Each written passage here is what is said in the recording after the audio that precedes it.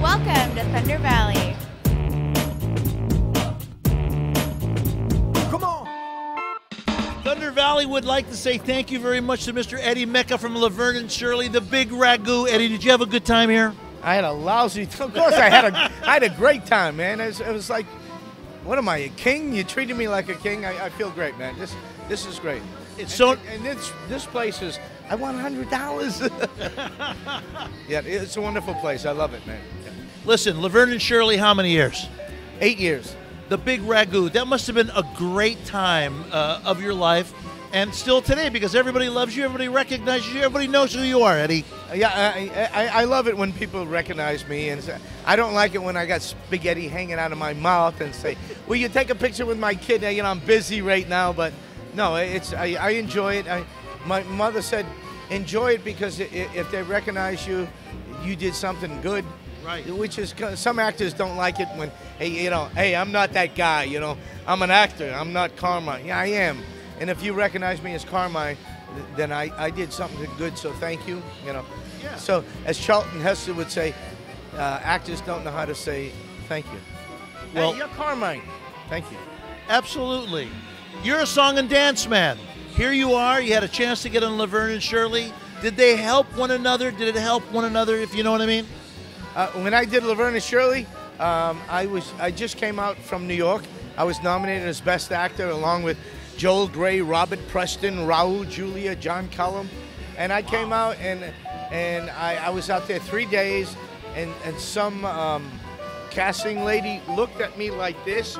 I said, "What are you doing?" She said, "Well, actors are like products. If I don't know my product, I can't sell you." Wow. I said, "So what are you doing?" She goes, "Well, I'm trying to see what you look as a product." I said, "Why don't you just give me a screen test?" And she said, "Sonny, it doesn't work that way, all right? If I don't know you as a product, I can't sell." I said, "Listen, I heard you were a real ballsy lady. I thought we could do business. Thank you." I shook her hand, I left. She goes, "Whoa."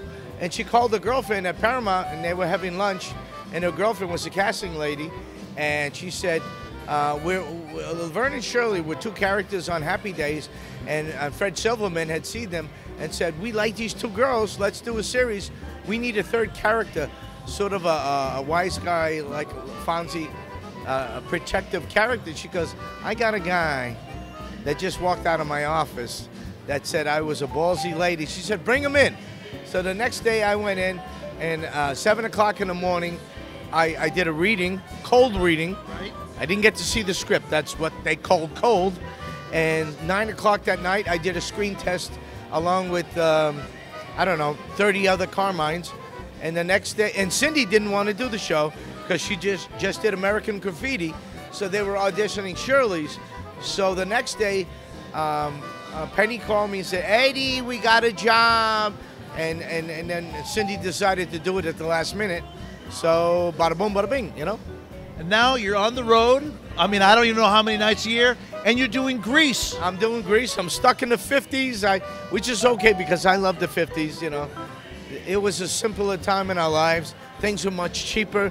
A hot dog was, 25 cents. The gas was 30 cents a gallon, It was an innocent time in our lives. I want you to share a Frank Sinatra story, because you know what? We had Larry Minetti here. Larry Minetti shared a Frank Sinatra story. I shared a Frank Sinatra story when we did Magnum together.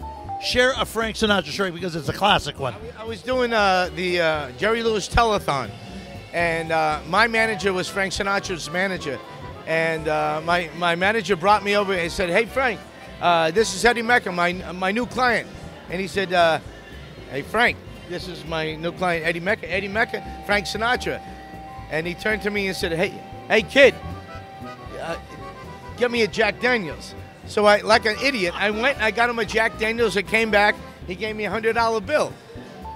That was my first paying gig with Frank Sinatra. Wow. And then I went upstairs and I sang, well, because we were doing the Jerry Lewis telethon at Caesar's Palace. I went upstairs and I sang. They got monitors. I came down and Frank said, "Hey, kid, you got a great voice, man. Give me another Jack Daniels, will you?" I guess I know. Well, listen, when the chairman of the board even says hi to you, it's something. Fly me to the moon and let me dance among the stars. You. Hey, we love having you here at Thunder Valley. Thank you so much, Mr. Mekka. My pleasure being here. You notice I called you Mr. Mekka. I know. Okay. So I should call you Mr. Get That. Yay! Here at Thunder Valley. Oh! It's that easy to win at Thunder Valley. I'm